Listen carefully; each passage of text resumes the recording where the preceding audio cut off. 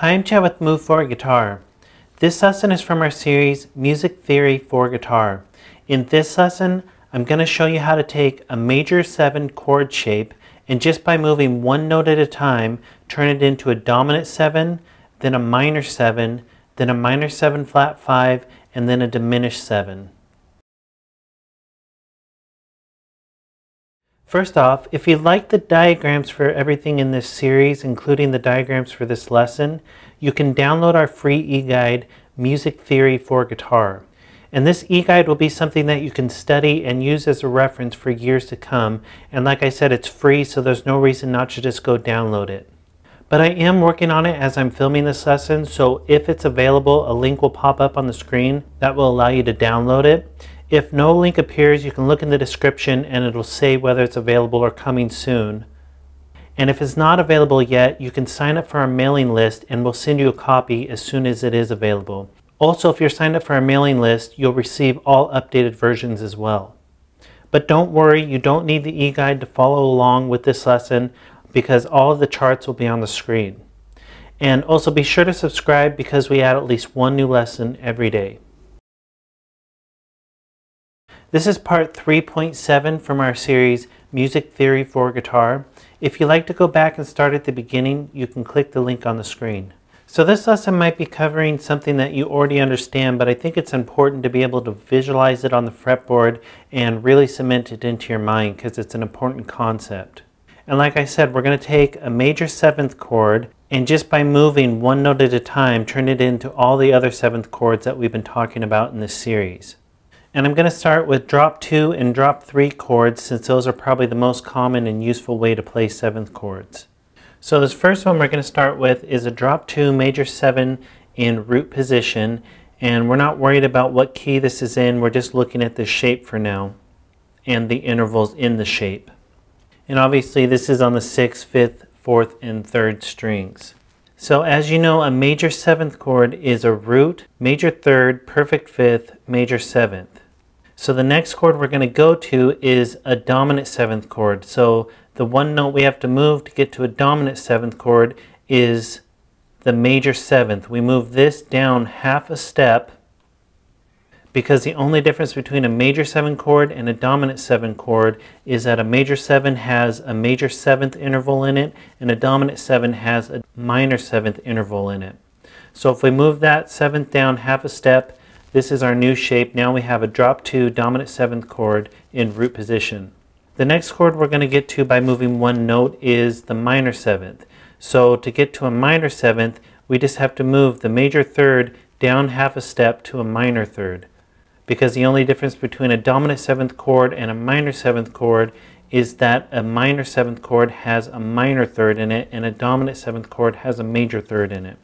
So if we move that note down half a step, we end up with a drop 2 minor 7th chord in root position.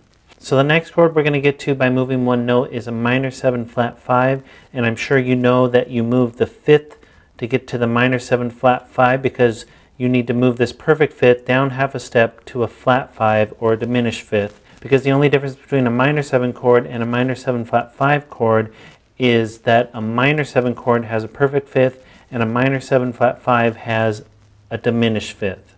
So if we move that down, this is your new shape, and that gives you a drop 2 minor 7 flat 5 in root position.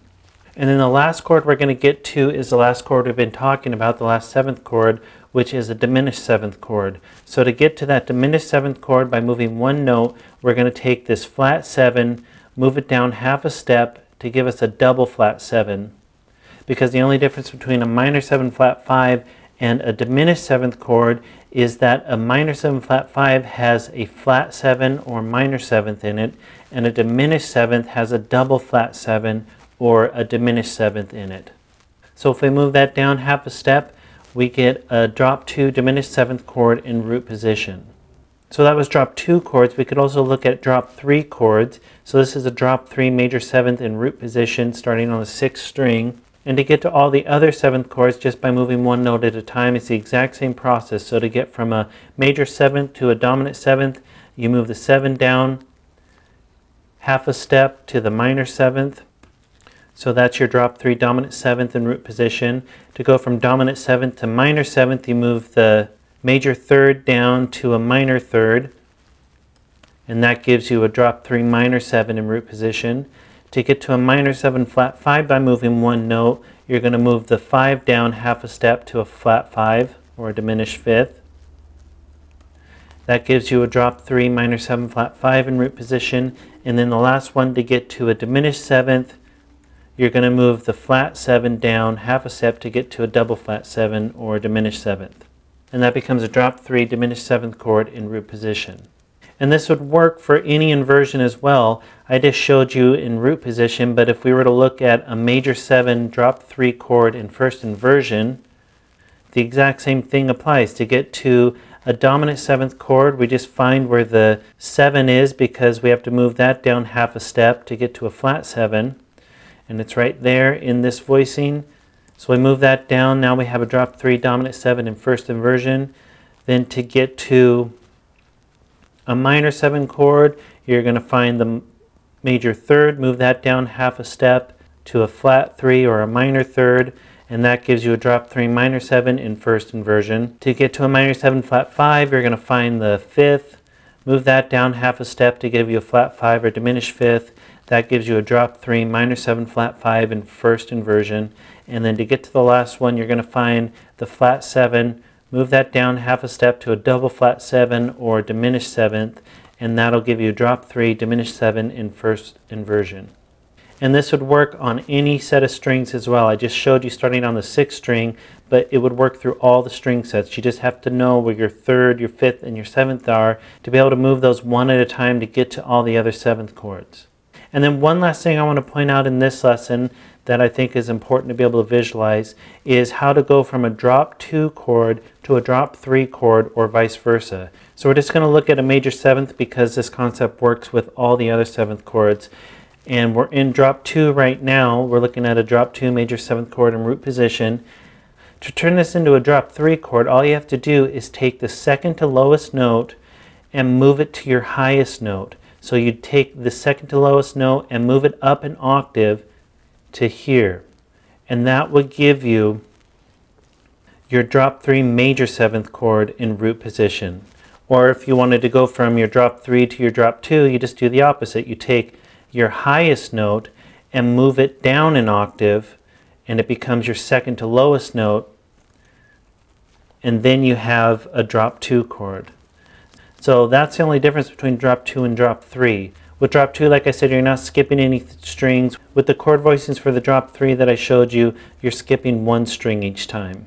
So if you're learning these, you could just start with a drop 2 or a drop 3, learn them really well, and then if you want to go from a drop 3 or a drop 2 or whichever one you want to start with, that's how you can go back and forth between them.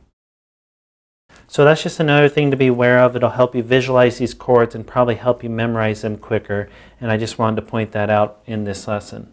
So hopefully that helps you visualize the relationship between all the 7th chords on your fretboard. Again, all the diagrams are in your e-guide, so download that and you can refer to it anytime you need to. Go ahead and move on to the next lesson where I'm going to show you how all the 7th chords we've been talking about are diatonic to the major scale. All the 7th chords except the diminished 7th. And again, download the e-guide. You'll be able to use that as a reference for years to come.